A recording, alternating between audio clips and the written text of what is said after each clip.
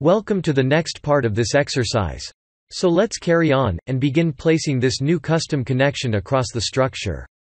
Or in this particular case, on the opposite side of the currently available frame. Let's for example begin by placing the custom connection we just created. And once in this new panel, or the Connection Template Explorer, let's carry on, and look for the corresponding connection. And with this now selected, let's continue by simply following the prompt we previously configured, and selecting the structural elements used for placing the connection. Or in this case, the column and the top and bottom chords of the truss. Here we have our custom connection now in place. And for which, as you can see, all the corresponding cuts have also been performed.